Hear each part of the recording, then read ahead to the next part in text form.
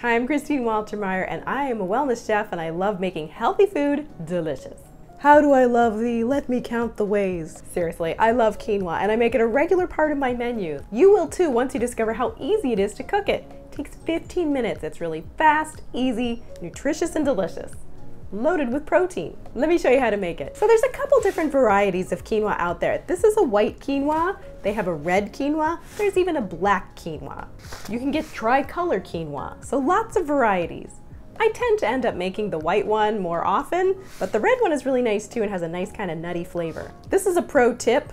I used to always get the kind that I had to wash and, take the time to rinse it in a fine mesh strainer. It's such a nice time saver to get the one that's pre-rinsed.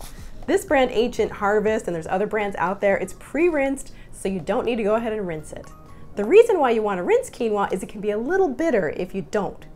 This one, you don't need to worry about it, so let's go ahead and start cooking it. For basic quinoa, just remember the ratio of 1 to 2. For every 1 cup of uncooked quinoa, you're going to need 2 cups of water or vegetable broth. You can add a little pinch of optional salt if you like, or skip it. Then we're going to bring this up to a boil over medium-high heat. Once it reaches a boil, you can lower the heat to simmer on low and cover it with the lid cracked. We're going to cook it on low for 15 to 20 minutes.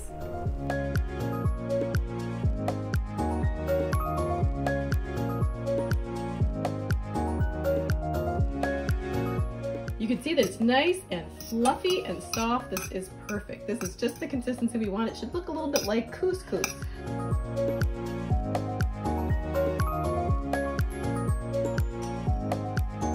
So now that you know how easy it is to make quinoa, I hope you get to make it regularly. It's a great healthy carb, everyone's gonna love it, and it's very versatile too. If you're new here, be sure to subscribe for more weekly cooking videos every week. And if you found this video helpful, please give it a thumbs up. Thanks for watching.